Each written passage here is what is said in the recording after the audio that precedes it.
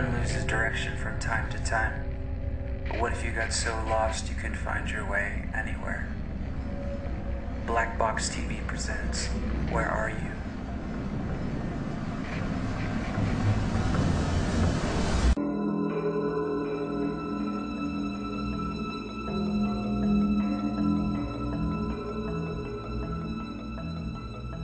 We economic hitmen really have been the ones responsible for creating this first truly global empire. And we work many different ways.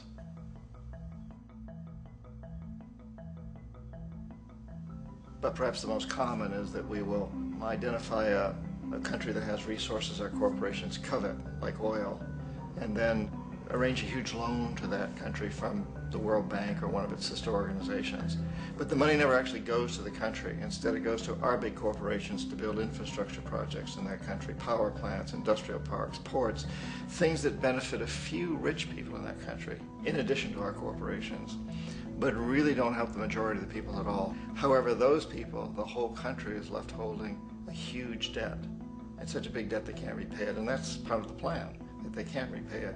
And so at some point, we economic hitmen go back to them and say, listen, you owe us a lot of money, can't pay your debt, so sell your oil real cheap to our oil companies. Allow us to build a military base in your country, or send troops in support of ours to someplace in the world like Iraq, or vote with us on the next UN vote. To have their electric utility company privatized and their water and sewage system privatized and sold to U.S. corporations or other multinational corporations. So there was that whole mushrooming thing, and it's so typical of the way the IMF and the World Bank work. They put a country in debt, it's such a big debt it can't pay it, and then you offer to refinance that debt and pay even more interest. And you demand this quid pro quo, which you call a conditionality or good governance, which means basically that they've got to sell off their resources, including many of their social services, their utility companies, their school systems sometimes, their penal systems, their insurance systems, to foreign corporations. So it's a double, triple, quadruple whammy. The precedent for economic hitmen really began back in the early 50s when democratically elected Mossadegh, who was elected in Iran. He was considered to be the hope for democracy in the Middle East and around the world. He was Time Magazine's Man of the Year. But one of the things that he'd run on and began to implement was the idea that foreign oil companies needed to pay the Iranian people a lot more for the oil that they were taking out of Iran. The Iranian people should benefit from their own oil. Strange policy. We didn't like that, of course. But we were afraid to do what we normally were doing, which was to send in the military. Instead, we sent in one CIA agent, Kermit Roosevelt, Teddy Roosevelt's relative. And Kermit went in with a few $1 million and was very, very effective and efficient. And in a short amount of time, he managed to get Mossadegh overthrown and brought in the Shah of Iran to replace him, who always was favorable to oil. And it was extremely effective. Bombs overflow Tehran. Army officers shout that Mossadegh has surrendered and his regime as virtual dictator of Iran is ended. Pictures of the Shah are paraded through the streets as sentiment reverses. The Shah is welcomed home. So back here in the United States, in Washington, people looked around and said, wow, that was easy and cheap. So this established a whole new way of manipulating countries, of creating empire. The only problem with Roosevelt was that he was a card-carrying CIA agent, and had he been caught, the ramifications could have been pretty serious. So very quickly at that point, the decision was made to use private consultants to channel the money through the World Bank or the IMF or one of the other such agencies, to bring in people like me who worked for private companies, so that if we got caught, there would be no governmental ramifications.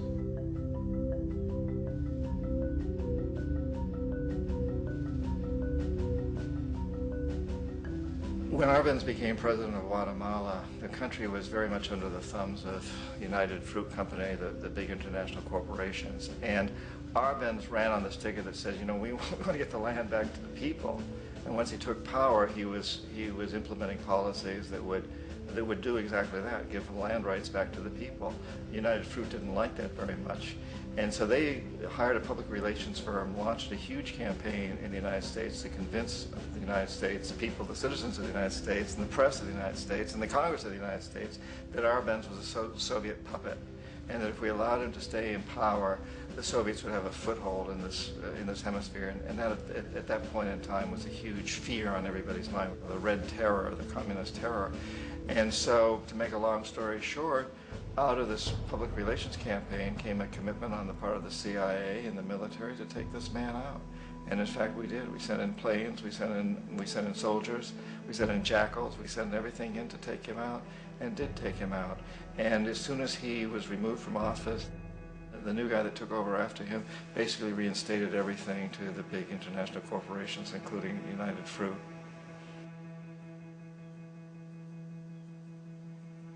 Ecuador for many, many years had been ruled by pro-U.S. dictators, often relatively brutal.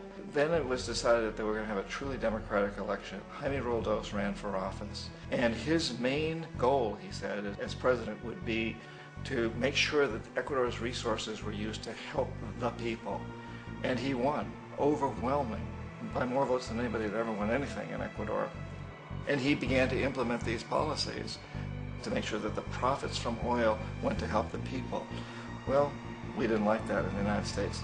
I was sent down as one of several economic hitmen to change Roldos, to corrupt him, to bring him around, to let him know, okay, you can get very rich, you and your family, if you play our game, but if you continue to try to keep these policies you've promised, you're going to go. He wouldn't listen. He was assassinated. As soon as the plane crashed, the whole area was cordoned off. The only people allowed in were U.S. military from a nearby base and some of the Ecuadorian military. When an investigation was launched, 2 of the key witnesses died in car accidents before they had a chance to testify. A lot of very, very strange things that went on around the assassination of Jaime Roldos. I, like most people who've really looked at this case, have absolutely no doubt that it was an assassination. And of course, in my position as an economic hitman, I was always expecting something to happen to Jaime, whether it be a coup or assassination, I wasn't sure, but that he would be taken down because he was not being corrupted. He would not allow himself to be corrupted the way we wanted to corrupt him.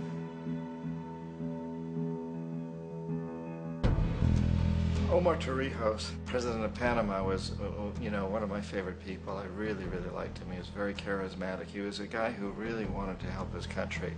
And when I tried to bribe him or corrupt him, he said, look, John, he called me Juanito. He said, look, Juanito, I don't need the money. What I really need is for my country to be treated fairly. I need for the United States to repay the debts that you owe my people for all the destruction you've done here. I need to be in a position where I can help other Latin American countries win their independence and be free of this terrible presence from the north that you people are exploiting us so badly. I need to have the Panama Canal back in the hands of the Panamanian people. That's what I want. And so, leave me alone. Don't try to bribe me. It was 1981, and in May, Jaime Roldos was assassinated. And Omar was very aware of this. Torrijos got his family together and he said, I'm probably next, but it's okay because I've done what I came here to do. I've renegotiated the canal. The canal will now be in our hands. He just finished negotiating the treaty with Jimmy Carter.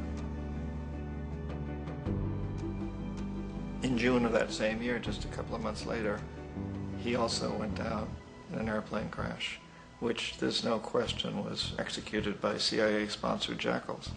Tremendous amount of evidence that one of Torrijos' security guards handed him at the last moment as he was getting on the plane a tape recorder, a small tape recorder that contained a bomb.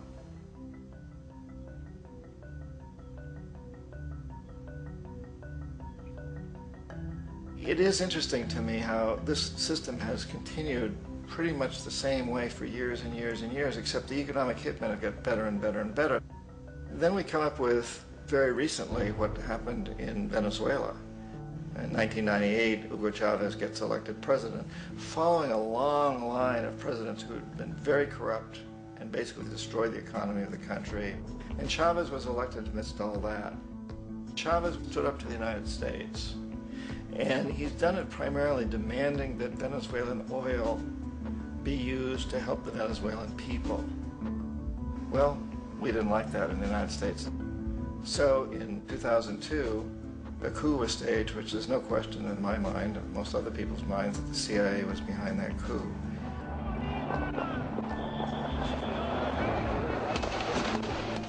The way that that coup was fomented was very reflective of what Kermit Roosevelt had done in Iran, of paying people to go out into the streets, to riot, to protest, to say this Chavez is very unpopular.